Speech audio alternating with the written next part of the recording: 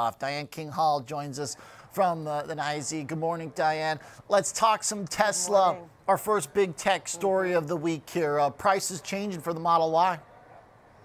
Yeah, this is no April Fool's joke for you, Oliver. So yes, Tesla, the price of the Model Y is now higher starting today. It increases by $1,000. So the base model approaches $45,000 now. If you're talking about the performance or long range now nearly $50,000. Performance model means it tops $53,000. So Tesla had warned that these price hikes were coming. They warned about within the past month that the price increase was coming for the Model Y SUV. It's not just in the U.S. where it's raising prices. Overseas in China, prices of this vehicle have increased as well. And, you know, keep in mind, we've got this price war going on in China when you talk about electric vehicles. So it's stiff competition over there. Now, prices have been higher before. This is not the highest the Model Y has been, but Musk had been increasingly reducing the price to try and increase demand. It remains to be seen if the demand numbers will look better for Q1 when you compare them to, say, Q4, especially even a year-over-year basis.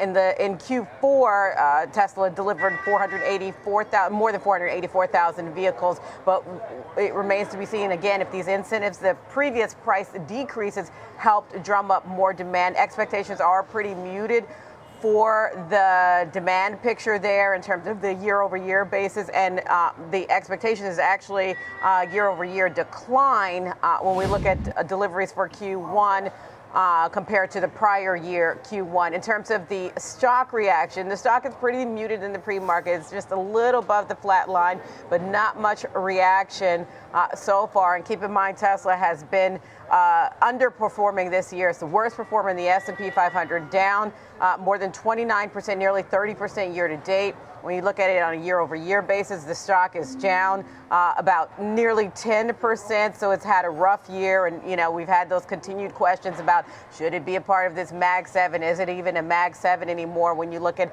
what has occurred with Tesla? But again, this price increase is on the table now for the Model Y.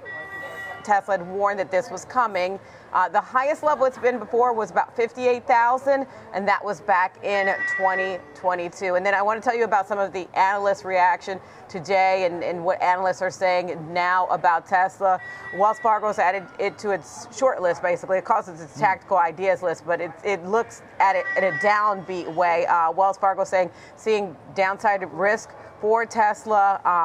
It's adding it to this 2024 tactical ideas list, saying we see moderating delivery growth driven though by lower demand. There's expected to be a diminished return on those price cuts. It's not the only one that is concerned about Tesla. You have Wedbush saying that first quarter deliveries signal a, quote, nightmare quarter for Elon Musk's company.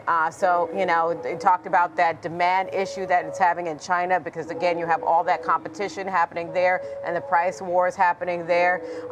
Saying that, you know, again, the biggest and most concerning issue for Tesla remains China, Oliver.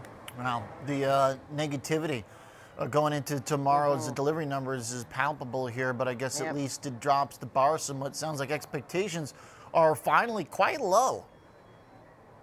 Yeah, it is. It is. And I mean, again, one other analyst, HSBC had recently, you know, been on the downbeat side when it comes to Tesla. It reiterated its reduced rating. It sees 143 price target. So it's seeing that, you know, it's more room to go lower in terms of where Tesla shares are. And when you compare that to today, I mean, the stock is around let me look at where it is at this moment. It's at around 175 before the market opens today. So HSBC expecting that stock to fall further. All right. So far, not a lot of response this morning to some of the negative tone, but maybe we're waiting for the numbers tomorrow. So thanks for the heads up and the details on the price change for the Model Y. All right. Thanks, Diane King Hall.